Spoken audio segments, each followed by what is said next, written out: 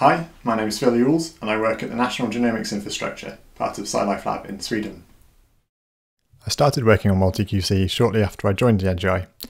I found that bioinformaticians were spending a lot of time looking at the terminal, trying to find various metrics for QC reporting. It was really boring and also quite error-prone.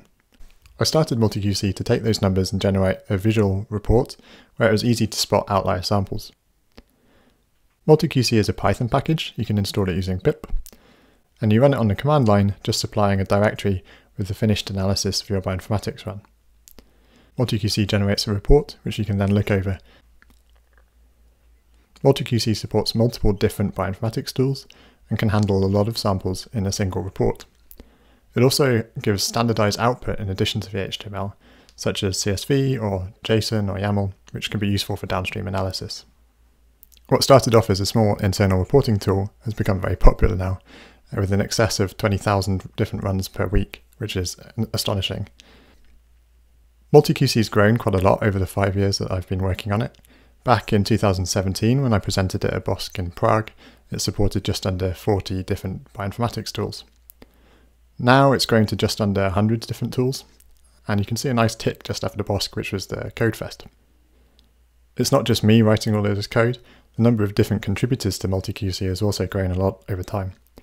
And what's quite interesting is that people are starting to use MultiQC as a kind of framework, and tool authors are planning to use MultiQC for the reporting for their tool.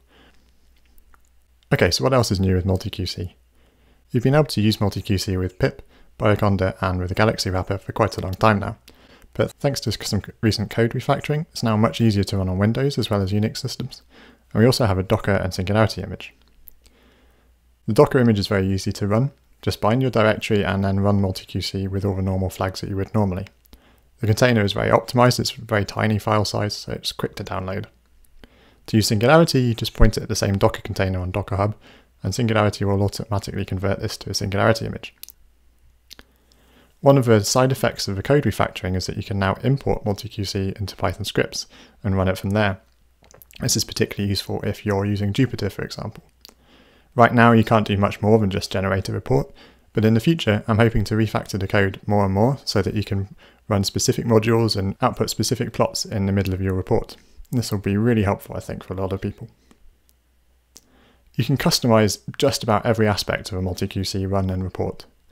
A few of the new things which have appeared in recent releases are the ability to add conditional formatting to tables, so flagging and highlighting different cells depending on their value.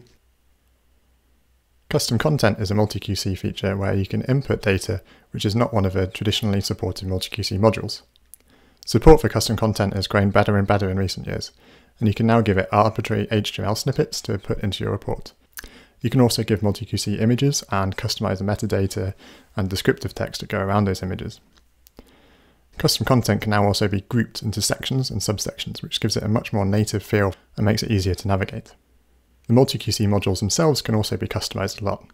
One particularly useful feature is that you can run a MultiQC module multiple times in a single report. You can filter which input files it uses on each one of those runs, which means that, for example, you can run it before and after filtering, or trimming, or something like this. For each one of those module runs, you can customize the name of the section and add comments. MultiQC typically runs in a few seconds, so it's not the kind of tool you really need to spend a lot of time optimizing. However, if you're running with very large projects, such as single cell, or running in a pipeline which runs many times, it can be good to try and squeeze some extra seconds out of it. In the latest release, there's a new flag called Profile Runtime, and if you specify that, MultiQC will report how long it spends in the different parts of its analysis. Typically, the first step where it searches through the different files is the most time-consuming.